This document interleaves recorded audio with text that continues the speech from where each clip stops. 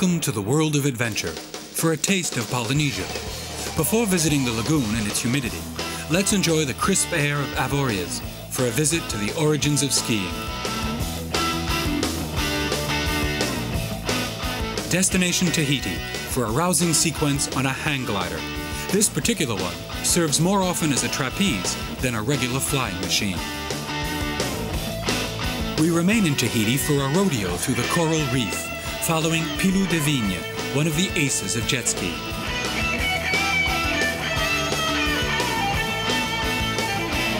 A quick stopover in Cancun, Mexico for a reunion with one of the masters of barefoot skiing, the American Ron Scarpa, Aztec Fever.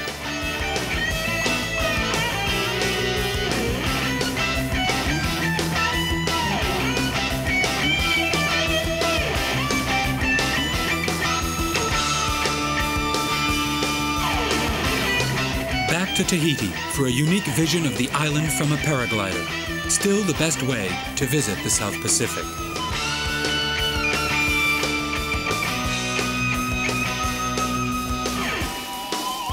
We go up the Pacific to Hawaii to discover a very special form of surfing, body surfing. Leave your boards at home.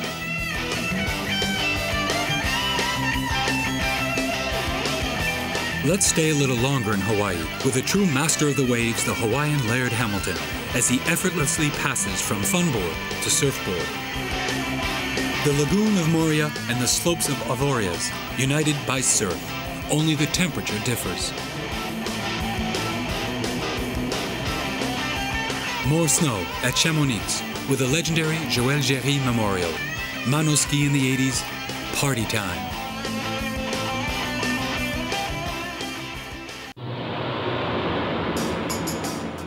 Telemarking brings us back to the origins of ski.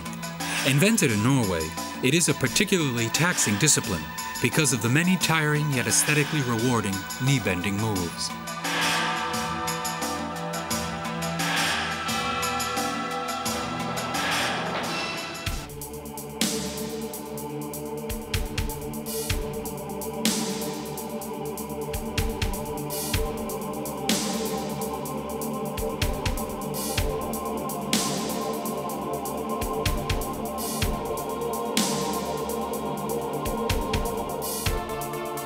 These three men, traveling calmly in their luxury automobile, don't know that in a few minutes they'll be transported back in time.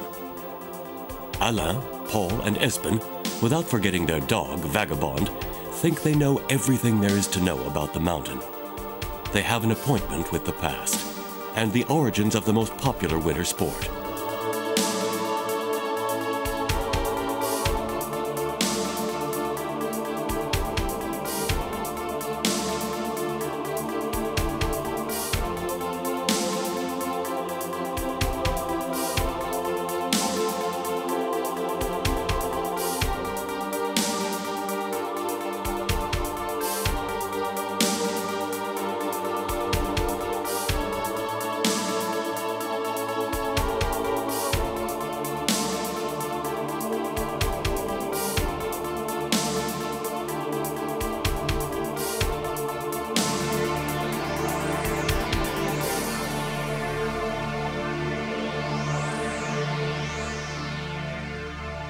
It's not a new way to ski, nor is it a local folk dance on the snow.